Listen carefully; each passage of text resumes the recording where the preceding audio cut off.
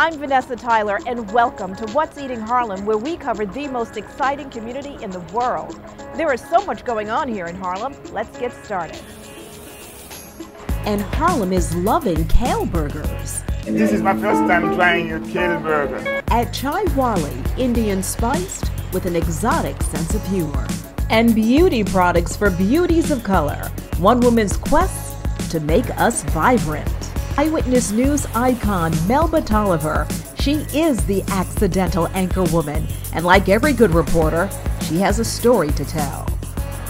All of that on this edition of What's Eating Harlem.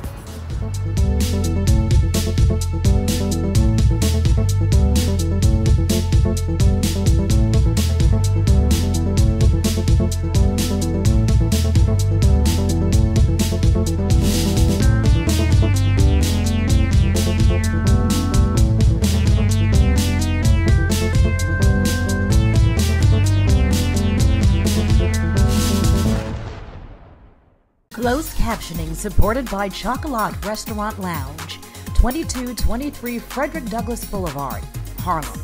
Everyone meets at the bar at Chocolat. Late night weekend dining too. Chocolat Restaurant Lounge. What's Eating Harlem, funded in part by Cove Lounge. Situated in the heart of Harlem, it embodies the spirit and vitality of its community, delivering a unique blend of cool sophistication and urban edge. There is a new flavor in Harlem, the distinct taste of truffles in just about everything. Urbani truffles, just 24 hours ago in Italy underground, and put on a plane exported worldwide, just landing in New York, now heading uptown. Urbani Truffles is a proud supporter of What's Eating Harlem. Jammin' in Harlem's oldest live dive bar. Paris Blues, live music every night. Owner Mr. Alabama Sam Hargrass will make sure you have a ball. Eat, drink, join the party. Harlem's own Paris Blues, 121st and Adam Clayton Powell Jr. Boulevard, 7th Avenue, Harlem, is a proud supporter of What's Eating Harlem.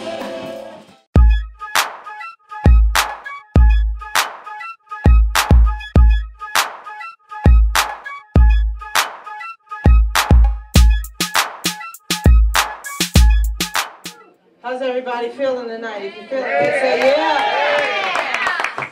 Everybody is feeling real good this night in Chai Wali, Harlem's Indian spiced, intimate, eclectic, sexy spot. While the room grooves, the kitchen cooks, with owner Anita Trehan creating, scooping, stirring, and quite simply making magic. We have beautiful succulent shrimp to our base. My name is Anita Trehan. I am the owner, chef, and I like to say nourisher of Chai Wali. And nourish she does. Every ingredient intentional, down to their curry leaf, which they grow themselves. I think food is alive. I really don't look at myself as a restaurateur at all. I think the restaurant is a business and food is not. And I'm not in the restaurant business, I'm in the food business. Unlike most chefs, Anita didn't grow up in the kitchen. Back in India, her family had cooks, but she has something you cannot learn in culinary school. Everybody has a talent, and I figured out my talent after all these years, which is that I have an incredible palate. So I can recreate, I can taste something, and when I make a dish, I know what I want it to taste like at the end, not at the beginning. So I never start with the ingredients, I start with the end taste on my tongue. And then I work backwards to make that taste happen. Anita also has a food philosophy. All of those catchphrases that everybody's using these days, farm to table, organic, sustainable, la, la, la, la, that's a given that food should be pure. Food should also cure, something she learned raising her daughter, who had severe food allergies. Every kind of food allergy. Nowadays you hear about gluten-free and you hear about this and that, but this was much beyond. And the only way we could, after all kinds of doctors, the only way we really healed her was through eating the right thing. And I did not know. So we experimented, we ordered food in, and that's when my frustration came about, because we hear about all these organic, healthy, either they're too expensive or they don't taste good. So she cooked and discovered, hey, healthy food can taste good. And this is the mixture that goes into our chai. So there's 7 different ingredients and we make a powder. The chai in Chai Wali is a signature drink, a tea that Anita promises will fix what ails you. I'm telling you, if you have a slight cold or you feel unwell, you have 1 cup of this and you'll be fine. By the way, Wali in Chai Wali means woman. Normally, Chai Wala means man, but she is a woman who changed the name and changed the game. And as a woman, I feel that we are nourishers of our world. Whether we have children, we have husbands, we have sisters, we have mothers, fathers, we are always the center of nourishment. This is her first restaurant, located at the corner of 124th and Malcolm X. There are no Indians working in the kitchen, all local employees. People told me about, go to Lincoln Center here, then everything just didn't seem set right in my head. And I was like, no, I want to go somewhere new and I want to go somewhere different. A friend of mine told me about Harlem, and I just walked the streets. I walked the streets and I looked at the buildings, and most of all, I was so taken by the authentic spirit of the people. The space was a barber shop. In the upstairs dining room, law and accountant offices. Anita has made up a fantasy about the space in her head, which resulted in a rather eccentric decor and colorful story. It felt like an abandoned mansion. So I felt like people who lived here were people who had an interesting, well-to-do family. They had their own seal, they had artwork, and they gathered things, fine wines, but they all passed on. And when they did, the animal spirits that lived around their garden moved in. The animals are all around. A jewelry-wearing tiger watches from the walls. It makes you laugh, You can't. The tigress on this wall, I've given her a name, Muchly. She's named after the world's most famous tigress. The peacock at the back took me 3 months to have him taxidermied, and I bought him from a quirky man who gave me all these rules. I had to sing to the peacock, I had to dust the peacock, I had to be happy. This is our carrot soup, which has saffron and mint in it. Back in the kitchen, Anita prepares our feast. We are having masala fish, vindaloo lamb chops, black pepper chicken, and Chai Wali's unique customer favorite, their signature kale burger. Yes, kale burger. It's a good girl, bad girl burger because it's a little bit fried, it has avocado, so it's silky, and it's amazing. I think it's great. It's great. This is my first time trying your kale burger. So delicious. I really liked it, and I like the avocado in it. We started off with the okra fries and the ceviche. I feel like food is something completely primal. When you take your first breath as a baby, the first thing you cry for is your mother's milk. It should wake up all of your senses. It should make you happy. It should make you, put a sparkle in your eyes. It should put a tingle at the tip of your tongue. Baby, right to the bed, I'ma take you in my arms. I'm gonna make you my own. Every person who comes in here, they tell me, thank you. It's not just a restaurant. They really feel cared for, like somebody really took the time to cook for them and thought about them.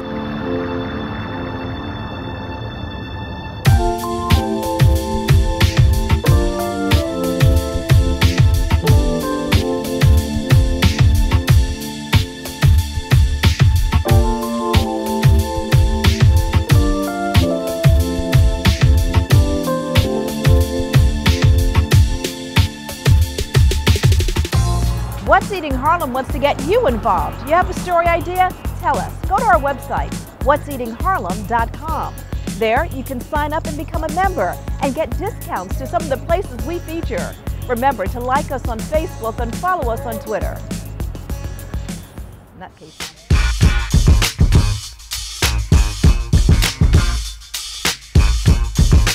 For Desiree Verdejo, this makes perfect sense. To give up a career in corporate law to bring beauty to the beauties in her hometown of Harlem. I actually am originally from Harlem and moved back to Harlem a handful of years ago. I was a lawyer for 7 years actually, and you know, it was a comfortable career, but I never fell in love with it. And my mind was always on beauty, and I always imagined that I'd be an entrepreneur. So the transition out of law and into launching Vibrant Beauty was actually a very natural one. Thus the origin of Vibrant Beauty off the corner of St. Nicholas and 121st Street. One writer called Vibrant a black girl's Sephora, but in reality, Vibrant Beauty caters to universal beauty. Vibrant thing, a vibrant thing. Vibrant Beauty is a beauty boutique with skincare, hair care, and cosmetic products for women of all shades and hair textures. I felt like Harlem was missing a beautiful beauty destination, and it's such a diverse neighborhood with women of all colors, and I don't think many beauty retailers really cater to the broad spectrum of women, so that's something that, you know, we're really committed to doing. Catering to all with quality products. You know, you can find your favorite products, but you can also find something that you haven't seen everywhere. There are items sold here you rarely see anywhere else, most with ingredients that seem like the makings of a healthy meal. In a sense, Desiree is a curator, hand-selecting each product. There are some brands that you will recognize on our shelves, but we're really committed to having independent brands, women-owned lines. We have some Harlem-based lines, lines created by people of color. Like this nail polish line created by 2 African-American women made without the harsh chemicals. This line, for example, is Ginger and Liz, 2 New York-based women, both African-American. The line is vegan, and it's also 5-free, so it's free of 5 toxin ingredients that are commonly in nail polishes. And then the colors are amazing. The passion to making us look good comes naturally. She comes from a long line of sisters who care about how they look. Beauty was always around me. I grew up with fabulous women in my family. My grandmother was this very pulled together, proud woman that I never left the house without her lipstick, her red Revlon lipstick. So, yeah, I've just always been surrounded by beauty. Vibrant Beauty provides the products and the facts. Desiree researches the products. Customers get an education and can touch and feel what they're buying. I also love the story behind the brands. You know, as a small business owner, we're working closely with the brands on our shelves, so I love the story behind the brands, and I really focus on that as well. She is also focused on being in Harlem, right here, and owning her business right now. It's a personal. I am from Harlem, and it's a neighborhood that's changing so drastically, and I want it to be part of the new landscape of Harlem. I wanted a business in Harlem.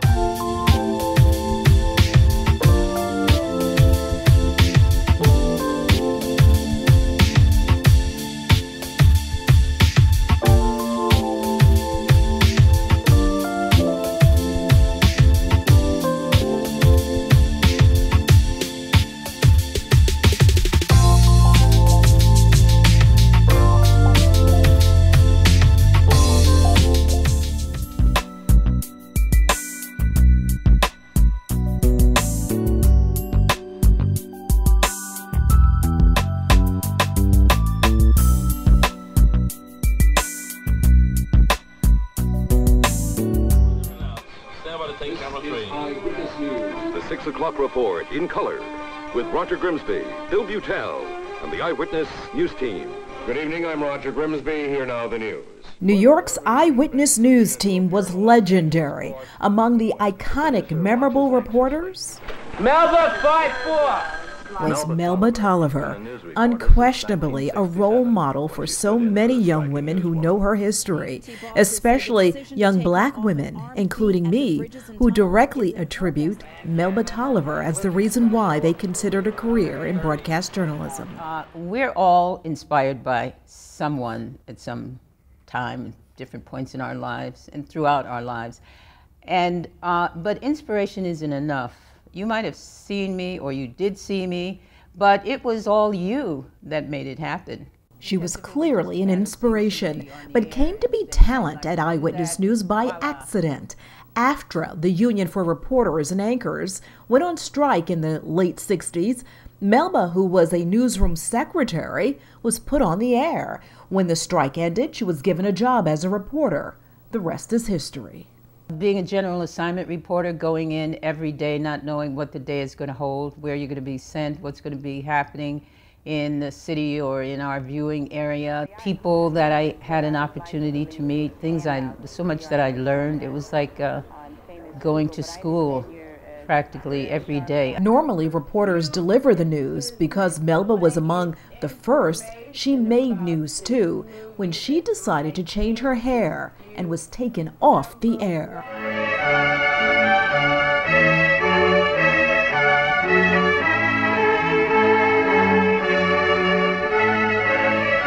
When I chose to wear my hair in a natural, and I happened to be going to cover Tricia Nixon's White House wedding. This was in 1971.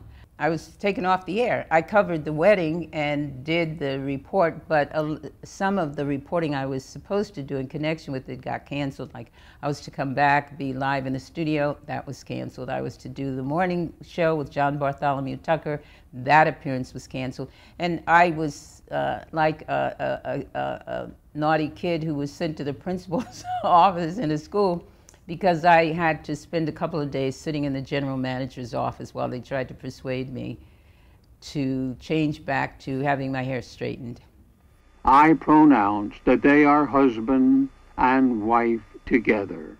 The news of what was happening seeped out and became a story which intimidated the management at Channel 7, because they didn't want that bad publicity, even though they just decided right away to put me back on the air. Community pressure worked.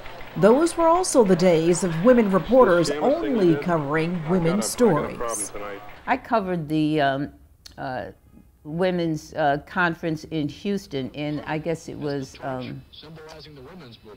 I had just come back from Ann Arbor, but it was 1977. All the leading feminists were a part of it. I remember Barbara Jordan, for instance, was there. Human rights apply equally to Soviet dissidents, Chilean peasants, and American women. I actually thought naively that this was going to become a political party, because there was so much energy there and determination and an attempt to really be representative of America. Bella Abzug, as I said, Shirley Chisholm, Gloria Steinem. Gloria, of course, yeah. But I never even hear anybody mention that conference. She reflects on the news today, which she says is superficial. And considering the serious nature of so much news today, I think it's almost criminal to have these make bites of news. And the topics covered then still remain the issues today. The Kerner Commission report, after the riots of 1968.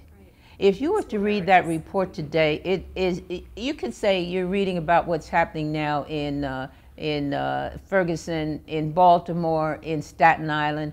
And it's kind of like, when do we just wake up and pay attention and carry things forward instead of going backward and repeating it as if things never happened before? Melba Tolliver is putting all that news experience, and as a cancer survivor, 76 years of life experience, into an upcoming book titled Accidental Anchorwoman, Memoir of Chance, Choice, and Change. She has worked at several other stations since her eyewitness news days.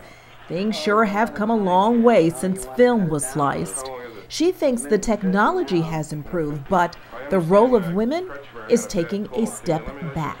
I'm going to tell you frankly, Vanessa, one of the things that bothers me a great deal is the objectification of women in the news. I just can't believe it. I think women on programs that I've seen, from the morning talk shows to news shows to local news, I live in Pennsylvania, that women are dressed like they're going to a cocktail party. The cleavage, the thighs showing. We've come a We've come a long way, baby, and a long way sort of in the wrong direction. Her memoir will talk about women in newsrooms and her early life. She was actually trained as a nurse before taking that newsroom secretary job. Even though she was born in Georgia, with her early years in Ohio, her formative years were spent living in Harlem. Accidental Anchorwoman, Yes. a memoir of chance, choice, and change. And I talk about growing up in the, not growing up, but spending time in the Dunbar and actually living there. And it was an opportunity to research some of the history of the Dunbar, why it was built by the Rockefellers. It actually was a co-op in the beginning. And it had a daycare center there, a bank back in the early days. Some of the people that have lived there, Bill Bojangles Robinson, and you know it's named for the poet Paul Laurence Dunbar. Wow. The Robesons lived there. There's a lot of history. W.E.B. Du Bois lived there at one time. Wow. I've known Melba Tolliver for many years. She is truly a remarkable lady who has had a truly remarkable career. She is a pioneer and an iconic African American in the highly competitive field of television journalism. She has been a role model for a generation of black television journalists who followed her lead. On this night, she is getting an honor from Empire State College. She was an adult student there who went back to college to quench her constant thirst for learning. Today, she lives a quiet life, surrounded by the Delaware River and her many books. I moved to where I live now, which is Bangor, Pennsylvania. It's Bangor, as in Maine, but the people in that area call it Bangor, and they also say crick rather than creek. And they're not hayseeds, although I live really sort of in the middle of a cornfield. Those of you who know me know that I've been working on a book which I've titled Accidental Anchorwoman, a memoir of chance, choice, and change. Chance, choice, and change. As I see it, these are the threads that constantly interweave and create the tapestry of our lives. Melba Tolliver, a pioneer, one of the first. The important thing is not being first, it's making sure you're not the last. And it's also saying, what difference did you make? A positive difference.